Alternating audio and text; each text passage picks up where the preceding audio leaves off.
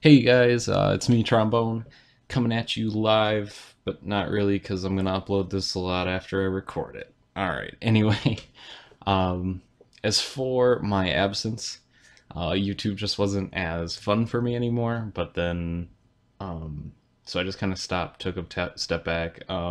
Plus, I was running out of things that I wanted to talk about. But there's a lot happening, there's a lot new going on, and I figured I'd kick off my re-entrance rather than a This Week in Browns with a What's Next, as there is a lot that's happened that I kind of actually want to have you talk about. I want to talk about stuff. So let's talk, babe. I want to talk.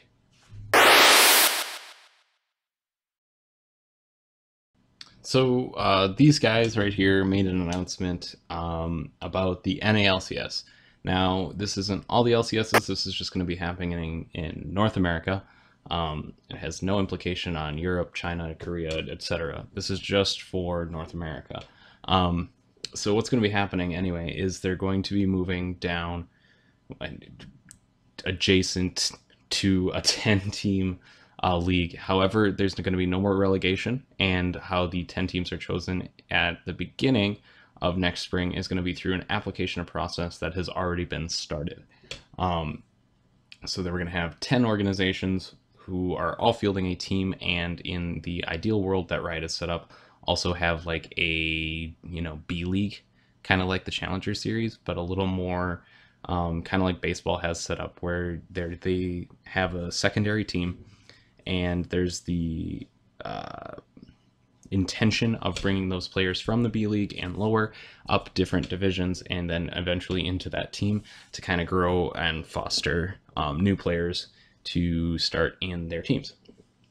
They've also raised the minimum salary for pro players. Doesn't really matter. It's up to $75,000 now. And also on top of that, they're also going to have the players have the opportunity to set up a a players organization, a players association. So they're going to give the players all the tools. They're going to give them a reference to a company who's going to be able to let them help them manage their money and different things like that, read contracts, basically legal representation. And then they're going to be kind of a third governing body within the NALCS. Overall, a lot of big changes, a lot of things that I'm actually excited to see.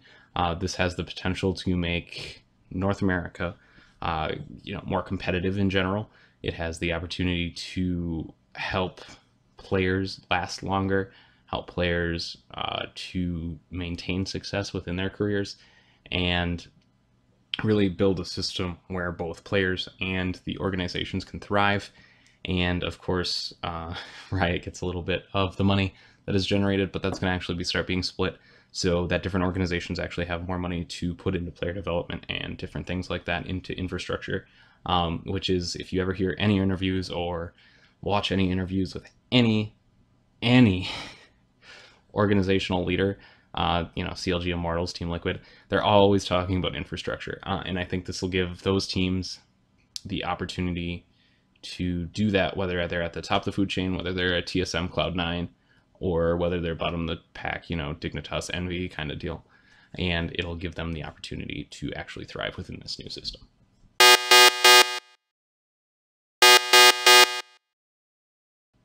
Also, Riot announced that it's going to be doing some new Ruin Mastery stuff.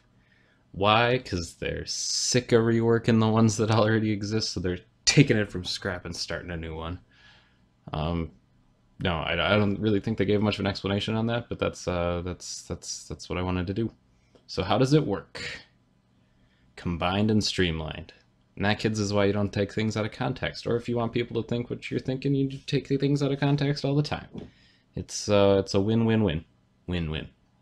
Just like franchising. I'm sorry, permanent partnerships. As a joke, that takes a little bit higher level, and then you need to know a little bit more about what I'm talking about than I'm giving you right now, which defeats the purpose of an educational video. That's okay. It's an inside joke between me and those of you that care enough. If you don't care enough, then I don't care about you. It's a lie. I care about all you guys. I love you. I love you. I mean, we started this with "We need to talk, babe." How could I not? Okay. Anyway, New runes and mastery stuff. So I've done a little bit of reading, maybe 2 or 3 articles on this, and a couple of videos, maybe a handful, that's 4 or 5. And my first impression of what they're going to be doing here is they're actually going to be getting rid of the rune system altogether, even though the name of the whole thing that they're going to do is Reforged runes. It sounds like they're taking them all out, and they're just kind of combining everything into a mastery tree. So you're going to have, but it's going to be more of a rune layout. You're going to have like your keystone, which is going to be like your quintessences. You're going to have a major and you're going to have a minor. And you're going to have, you're not a of each. You're going to be able to pick a couple more majors and a couple more minors than the majors than the keystone to make up your rune page. And so they're all going to be free. They're all going to be for everybody to use. They're going to utilize a couple different things. It's going to be kind of a breakaway from just like buying runes to get base item stats, you know, so you don't have to buy a dagger in, you know, your rune page. You can just use your runes to actually do what masteries and runes, in my opinion, probably should have done for a while. But, you know, hindsight's 2020, and this does seem like a cool system and something I want to move to.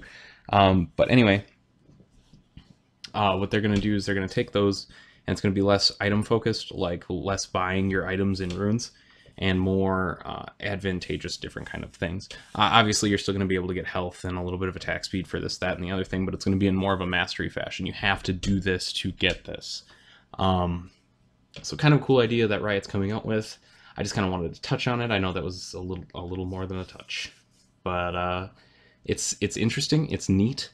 Please look it up. I'm not going to link it in the description because I'm lazy and I have more faith in you than that. But anyway, that is what is next / now / happening / get involved / uk.org. You know, hashtag Jesus win. Hashtag CLG wins. Hashtag I don't care if you don't believe in Jesus. Hashtag I don't care if you do believe in Jesus. This isn't a judgy channel. You believe what you want. Alright. Anyway, that about wraps up what I want to talk about. It kind of goes back to the videos where I didn't know what the hell I was doing. And you know what? That's a lot of fun. That's how I have fun on YouTube. And that's what I'm going to be presenting. As for the what's next format in the future, I might be reading patch notes. It's honestly going to feel if I'm up to it or not. If it's too big, I might just make a 15-second video that says, here's where you can find it, and go look it up.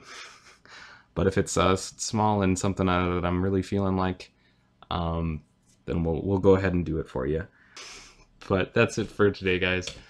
Thank you so much. Thank you so much for sticking through the break. If you're still watching this and subscribed and all that, that's amazing.